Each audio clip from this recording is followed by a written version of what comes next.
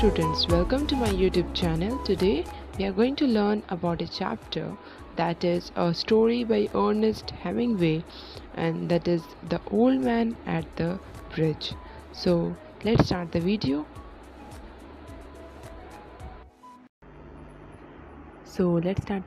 Okay, so first let's introduce the author of this story. The story is written by Ernest Hemingway. He was an American novelist, story writer, and journalist. He was born on July 21st, 1899 at Oak Park, a suburb of Chicago. Hemingway's first two published works are 3 stories and 10 poems and In Our Time. For The Old Man and the Sea, he received Pulitzer Prize in 1953 and was also honored with the Nobel Prize for Literature. Hemingway died on July 2nd, 1961. So this was a short intro of the author. Now let's start the story.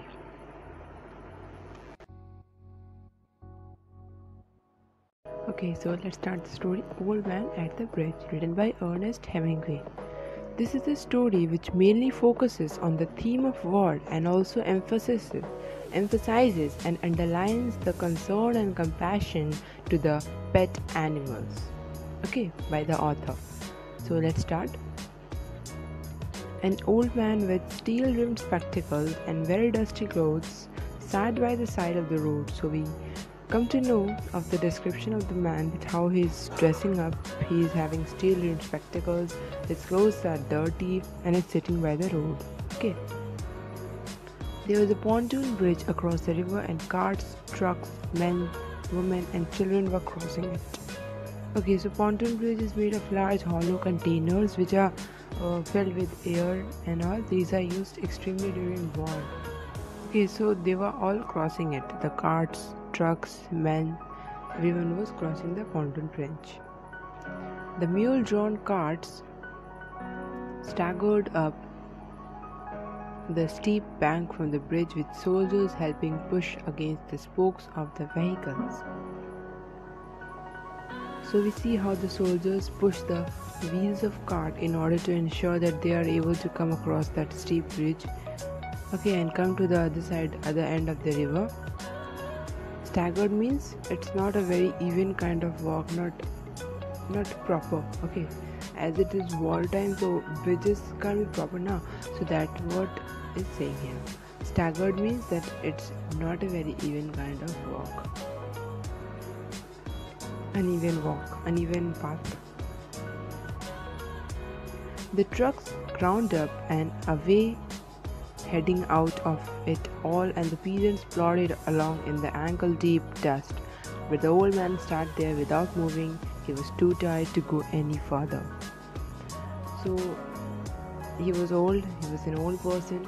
He sat there without moving because he's too tired to go anywhere.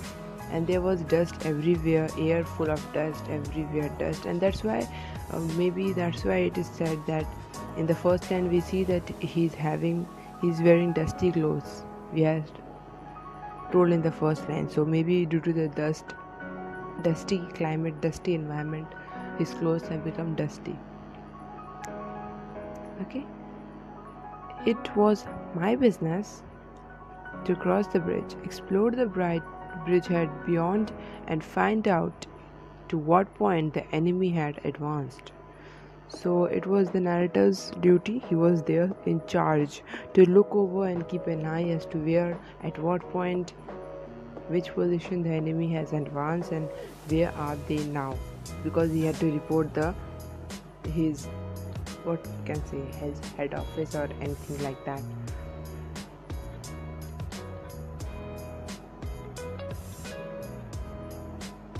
I did this and returned over the bridge. There were not so many carts now and very few people on foot, but the old man was still there.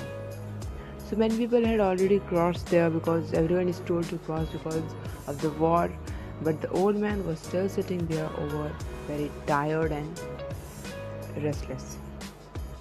Where do you come from? I asked him. So the narrator asked him that from where had he come actually.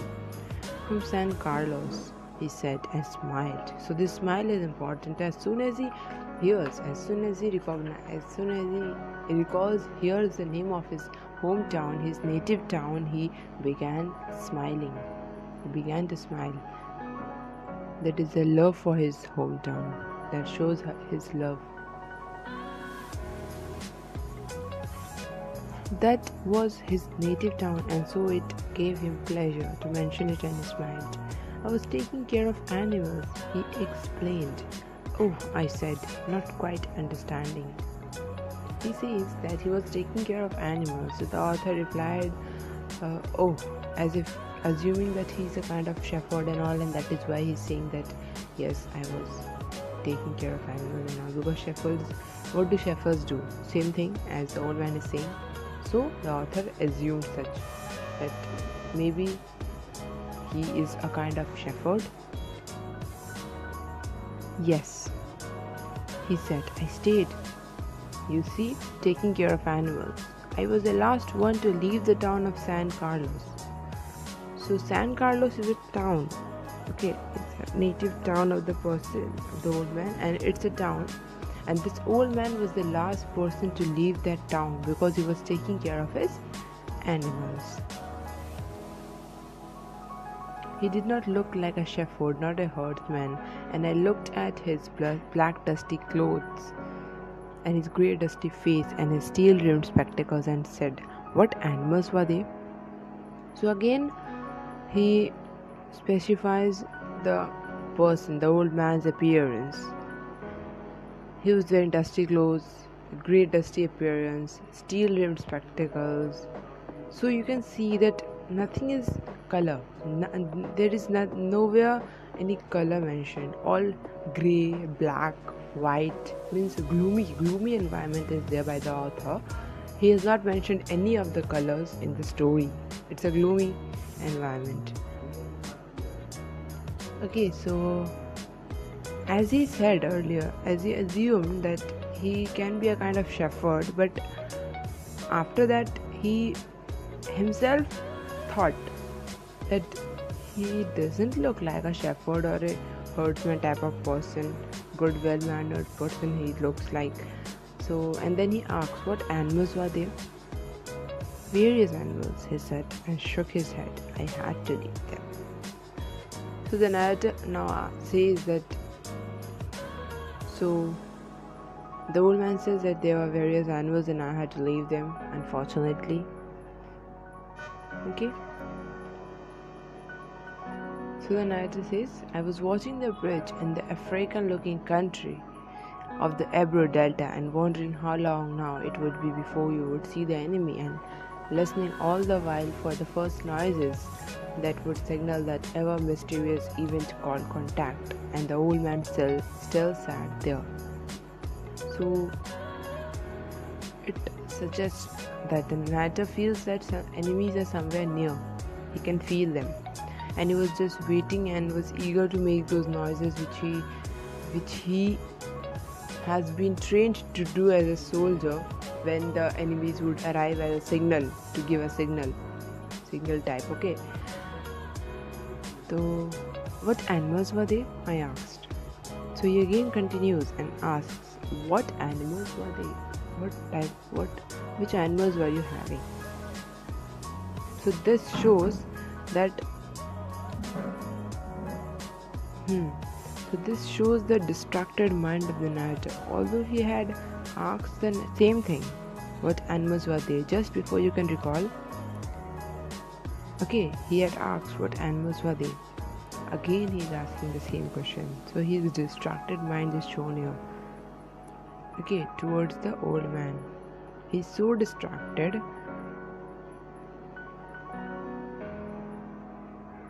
towards many things, towards the old man, towards the soldiers, to the noise have to made, the peoples crossing the bridge, and in this guzzling and gosling situation, he did not remember that he had asked the same question twice.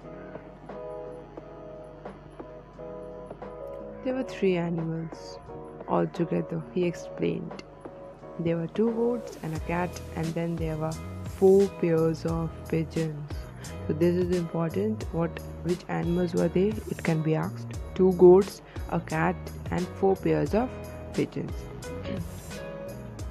And you had to leave them? I asked. The gnat asked that, do you have to leave them? So he says that there were 3 animals. Then the gnat asks that, do you have to leave them? Yes, because of the artillery. Artillery is arm of the army with some form of weapon. Okay, the captain told me to go because of the artillery. So the captain of that place of San Carlos told him to go because if the artillery fire and it may lead to destruction, and also it would not be safe to stay there. Thus the captain has asked him to go from there. And you have no family? I asked, watching the far end of the bridge where a few last carts were hurrying down the slope of the bank. No, he said, only the animals. I stated. The cat, of course, will be all right. A cat can look out for itself, but I cannot think what will become of the others. So he's worried of his animals. The old man is worried of his animals. He has surety for the cat that it would be all right, but he's afraid and worried of the others, the animals. What will happen to them?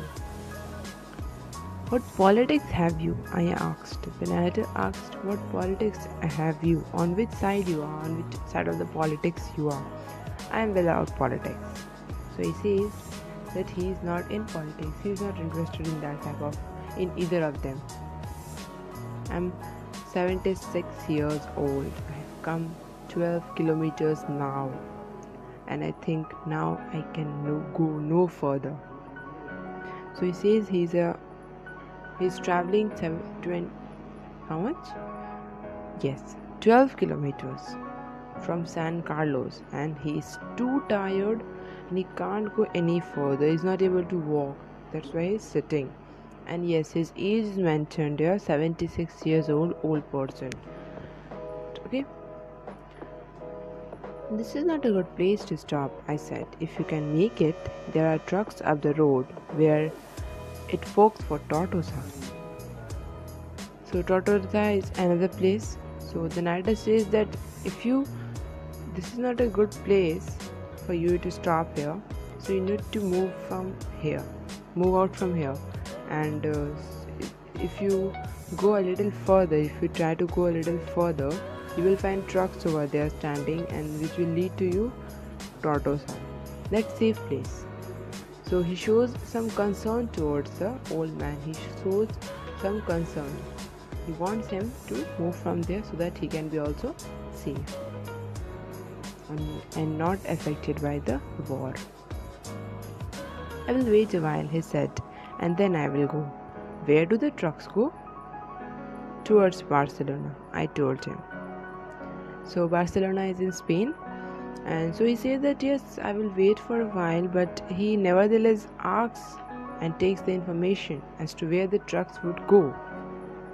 So he says that the trucks will go towards Barcelona. It is a place in Spain.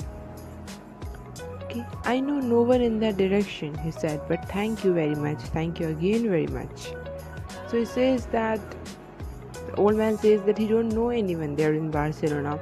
It shows that the contact list of this old man is still San Carlos. He don't know any person after San Carlos. So he says that he don't know anyone there, but he also thanks the person for such concernity, such giving information. Okay. He looked at me very blankly and tiredly. Then said, having to share his worry with someone, the cat will be all right, I'm sure. There is no need to be unquiet about the cat. But the others? Now what do you think about the others? So he again repeats that the cat will be all right, and again starts thinking of the others, the other animals, and asks the narrator of what he thinks of the other animals, what would happen to them. according to the narrator. Why, they will probably come through it all right. The narrator says that yes, they will all come out of it all right. Everything will be fine. You think so? He wants to be reassured to the narrator of what he's saying. So he says, you think so? It will happen. Why not? I said, watching the far bank where now there were no carts. So there were no carts left to pass out through the bridge. Only these two people left. So the narrator is talking to the old man at the same time. He is looking out for the enemy and the carts. Doing two things, two or more than two things at the same time. But what will they do under the artillery when I was told to leave because of the artillery? So the old man said that when I was told to leave because of the artillery, what will they do? The animals do under the artillery. They should also be left. Okay. Did you leave the dove cage unlocked? I asked. So he said that yes, I left the dove cage unlocked, to which the narrator replied that okay, then they will fly. No need to worry about them. Again the narrator says yes, but the others?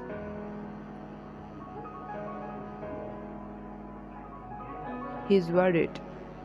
It's better not to think about the others, he said. If you are rested, I would go, I urged. Get up and try to walk now.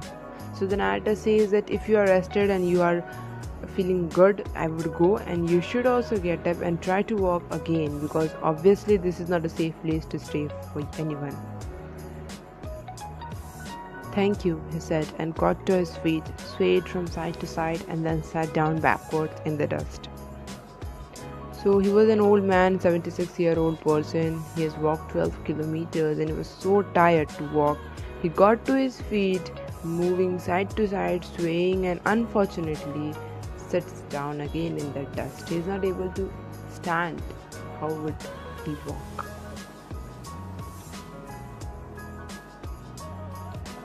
I was taking care of animals, he said dearly, but no longer to me. I was only taking care of animals. So he says that I was only taking care of the animals, not interfering in the war, nothing I was doing, but I am the only one who is suffering. There was nothing to do about him. It was Easter Sunday. So the narrator was helpless. He can't do anything to him except from telling him to move from there to safety. He cannot give him anything more than that advice. He cannot do anything for him other than that advice. Okay, it was Easter Sunday and the fascists were advancing towards the Ebro. It was a grey overcast day with a low ceiling, so their planes were not up. That and the fact that cats know how to look after themselves was all the good luck that the old man would ever have.